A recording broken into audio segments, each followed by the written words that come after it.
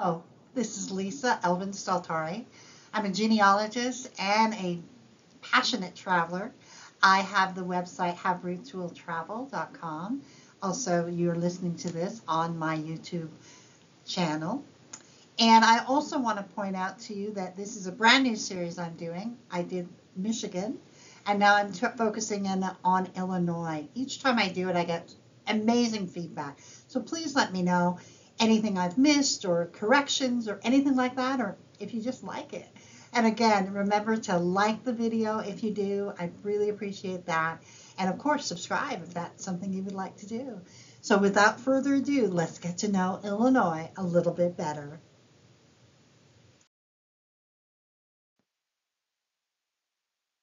Illinois' history is deeply marked by French influence, beginning with the exploration of the region by French explorers Jacques Marquette and Louis Joliet.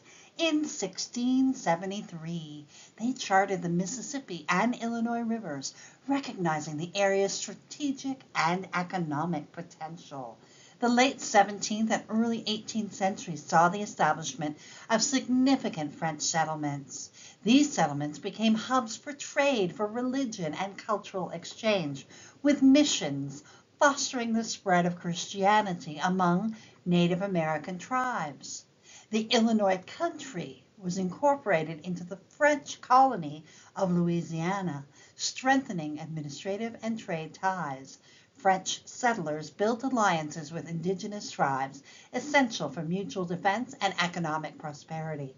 Even after the French ceded Illinois to Britain following the 1763 Treaty of Paris, French cultural influences endured. The settlers retained their language, their customs, and their Catholic faith, which continued to shape local governance and society.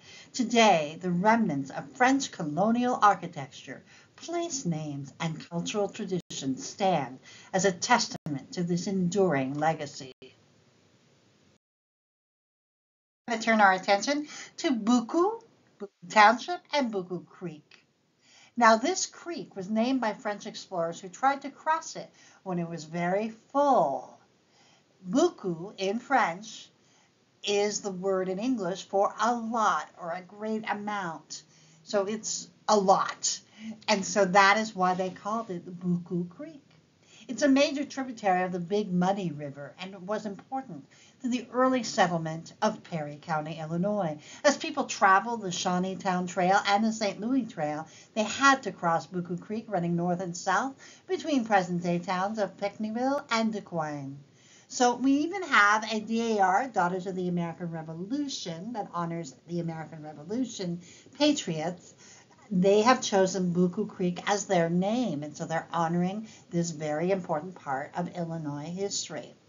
I don't know how the locals pronounce it. I suspect they pronounce it Baku, but I could be wrong. Let me know in the comments below if you know exactly how they pronounce it, or do they pronounce it Buku? I'm not sure. Let me know. We turn our attention to the town of Bellerive, which was founded in 1871 and coincided with the opening of the St. Louis and Southeastern Railroad. Bellerive got its name from Louis Groston de Saint-Ange de Bellerive. Now that's a mouthful.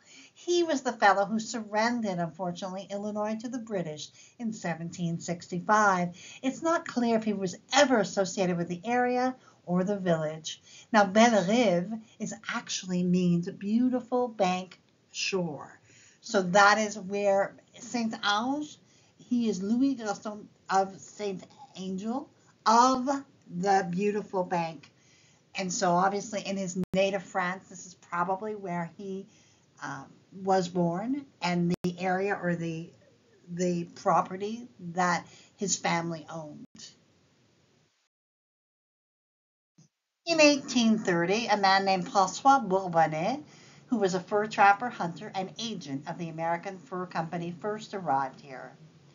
Bourbonnais Grove was named after this early pioneer. 2 years later, Noel Levasseur and Gordon Hubbard arrived.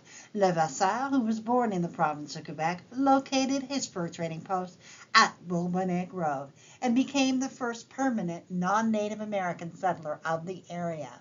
Now, the way they pronounce it today is Bourbonnais, and please let me know if I'm actually pronouncing that correctly. But Bourbonnais is how we would say it in French Canada.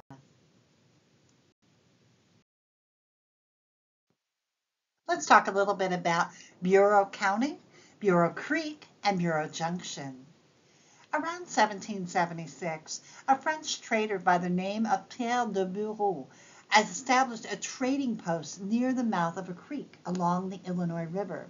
He would eventually become the name for that creek, Big Bureau Creek, a small community nearby, Bureau Junction, and after several decades, the county itself.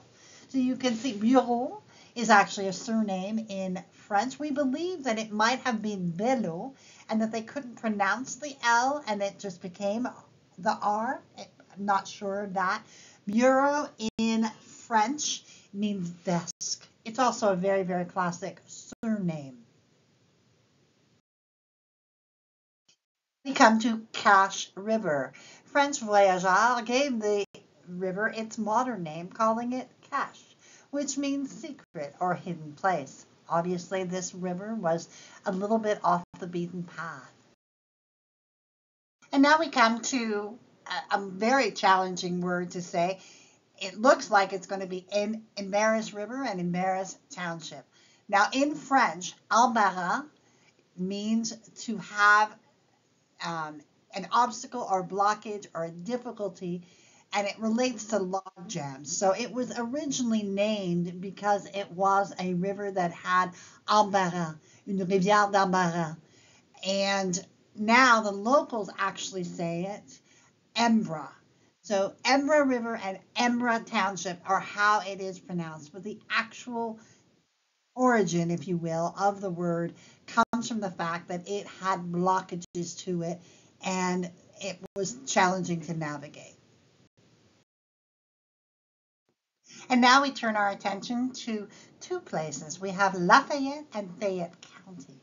Lafayette was named obviously after the Marquis de Lafayette. It's pronounced locally as Lafayette. Lafayette. Fayette County was formed in 1821, and obviously this gentleman was absolutely, if anyone doesn't know, the Marquis de Lafayette was a French hero from France who was a tremendous, tremendous asset in the American Revolutionary War, totally a colleague of George Washington. And so many places in America are named for this incredible man who really his second home would have been America.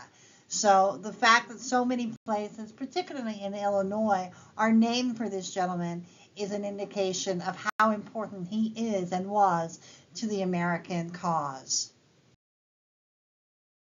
So let us talk about Fort de Chartres. It was first built in 1720. It was named Fort de Chartres in honor of the region of France from the title of his son, who was the Duc de Chartres, Chartres being an actual place in France.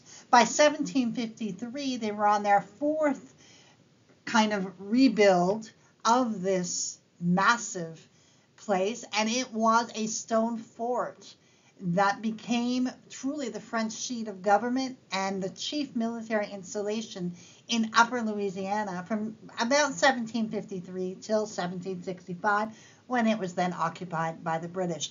As you can see, there's an enormous state park here, and it's truly a place it's on my bucket list. I did not know about it. It is definitely a place I am visiting. It looks amazing. Now, when I listened to how it's pronounced, I have a feeling that in Illinois, as in other places, they sort of don't pronounce the R-E-S, so it becomes Fort de Chartres, and instead of Chartres. And so that is what I perceived when I was trying to listen to it. Let me know in your comments below if there's another pronunciation. Here's another wonderful fort to visit, Fort Massac and Massac County. Fort Massac was built by the French in 1757 during the French and Indian War and was originally called Fort de l'Ascension. The name was changed in 1759 to honor Claude Louis d'Espinchal, Marquis de Massac, the French naval minister. And Messiac is a French town in the Cantal department, so it's got a very, very French connection. Now, obviously, the way it is pronounced, Massac, it's probably in French, Messiac, but Massac is what I have gleaned is how it's pronounced. It dates back to 1817, when a trading house was built by Beaubier, a Frenchman employed by the American Fur Company, a mile north of where the current village resides. Around that time, there was an independent trading post that was built. This was called Prairie de Bru, but the village of Hennepin was named in memory of Father Hennepin, Louis Hennepin, and his early exploration of the Illinois River. Obviously, Joliet is a city that many of you would know. It has a population of about 150,000, and it is the third most populous city in Illinois. The history of the town is that in 1673, Louis Joliet, along with Father Jacques Marquette, paddled up the Des Plaines River and camped on a huge earthwork mound a few miles south of what is present-day Joliet.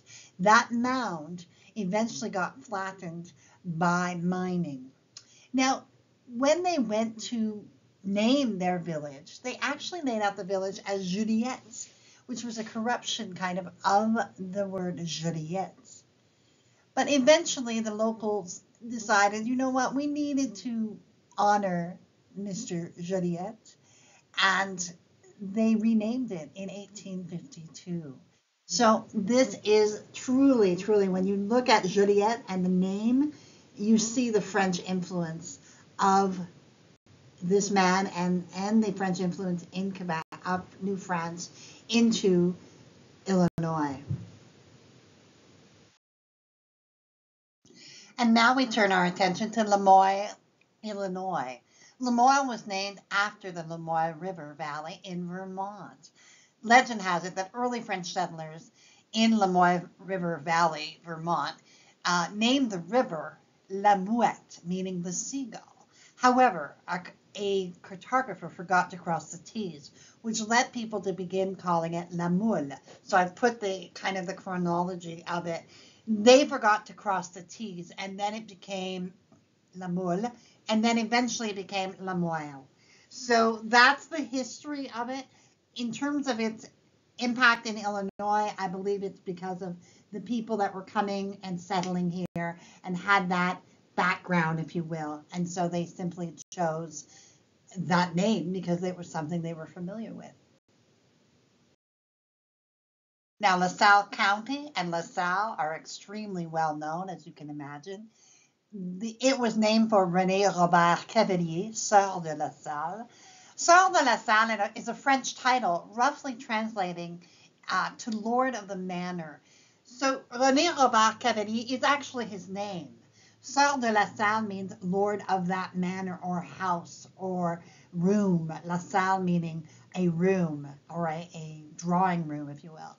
And LaSalle, however, was the first European recorded as entering the area. He traveled the Mississippi River from the Gulf of Mexico, claimed the land for France, and rather as a possession for King Louis XIV of France, and named it Louisiana.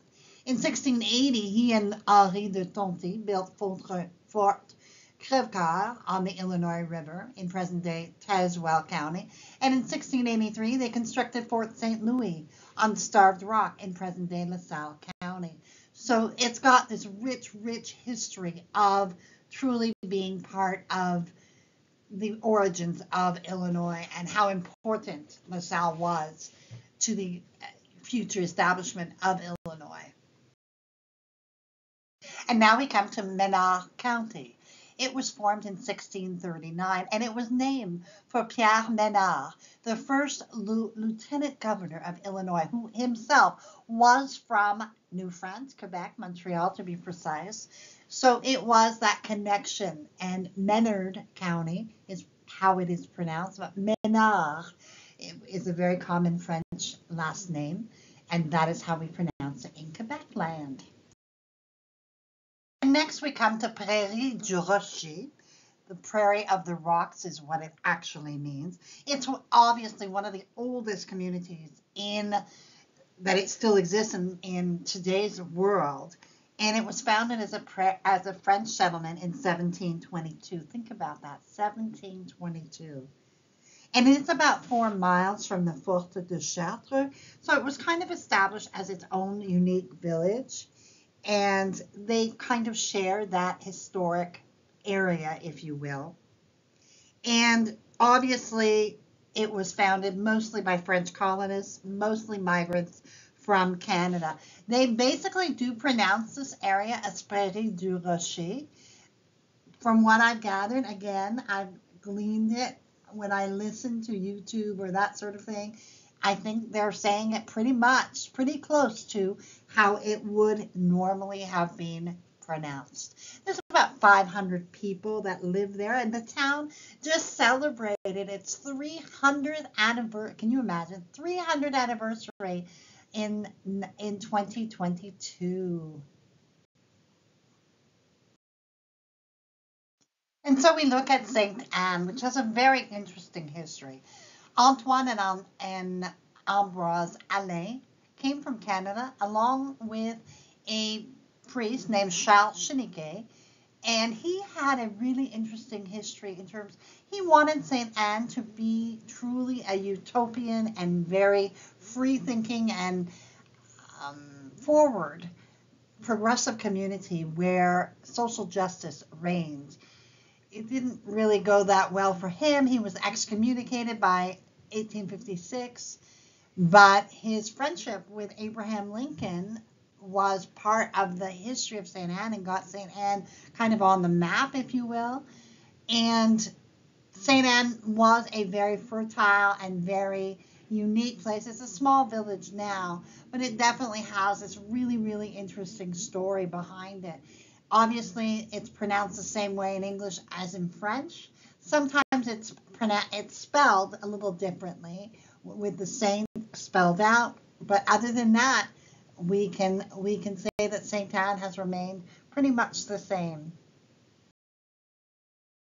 And now we come to Toulon.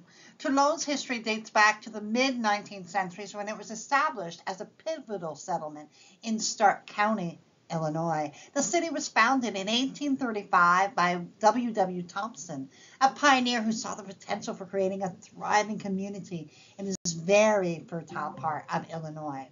The city's name was inspired by the French city of Toulon and reflects the European influence on its early settlers. This period marked the beginning of a rich history that would see Toulon grow from a modest settlement to the vibrant community that it is today. It actually was in the early years, Toulon was a crucial stop for travelers and traders moving through the region. And now the way that it's pronounced now is not Toulon. And I actually have to write it out and say it's Toulon, Toulon. So two as in too many, and then lawn as in your lawn. And so that is what I understand the pronunciation to be. But definitely, definitely a very French focus for this small town. And now we turn our attention to Vergennes and Vergennes Township. And once more, we're going to have to go back to Vermont. In 1766, Vergennes, Vermont was established by Donald McIntosh, and it became a city in 1788. The city was named for the Frenchman Charles Gravier, Comte de Vergennes, who greatly aided the rebels in the American Revolutionary War. Now, Vergennes and Vergennes townships actually weren't called that before. They were called Mechanicsville. And somewhere along the line, they decided they wanted a better name. Possibly there were lots of people coming from that part of the world or from Vermont. Not sure of where that decision tree came from. But certainly by 1836, Vergennes Township was formed. Now, as far as that in pronunciation goes, Vergennes is how they are pronouncing it. So Vergennes, they're really pronouncing the S. And if you have any other contributions or suggestions of how you have heard it, please let me know in the comments below. We turn to Versailles. Now, everyone, not everyone, but many of you have heard of Versailles, France. It was ultimately coming from that area, but we have to go all the way back to Kentucky to find out why was it called Versailles.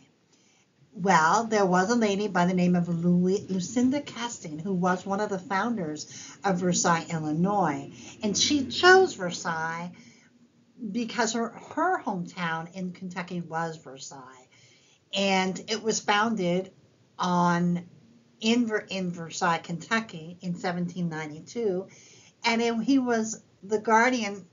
Marquis Calme named the town after Versailles, France, in honor again of Lafayette, a family friend and hero of the American Revolution. Lafayette was living in Versailles, France, before he came to America. Now, here's a really big difference. In Illinois, they pronounce it Versailles, and but Versailles is how we say it in France. And I don't know how they say it in Kentucky. I'll have to investigate. But as far as I can tell, Versailles is how they're pronouncing it in Illinois. One last one. It's not a French name, Chicago. But because of the French influence, one of the reasons that we pronounce Chicago, and not Chigo, is because the French have the pronunciation of Chicago. And that is where it comes from, because otherwise chai would have been vastly different. Chicago would have been pronounced differently, but for the French influence. So when I found that out, I had to add it in. Wasn't that fascinating? I just loved the highways and byways of French influences in Illinois. I really feel like I got a handle on it. I hope you did too. Next month, not sure which state I'll be focusing on. If you have any suggestions, let me know in the comments below. Appreciate that. I already have a big list, but we'll see which one wins out. So until then, I will say au revoir.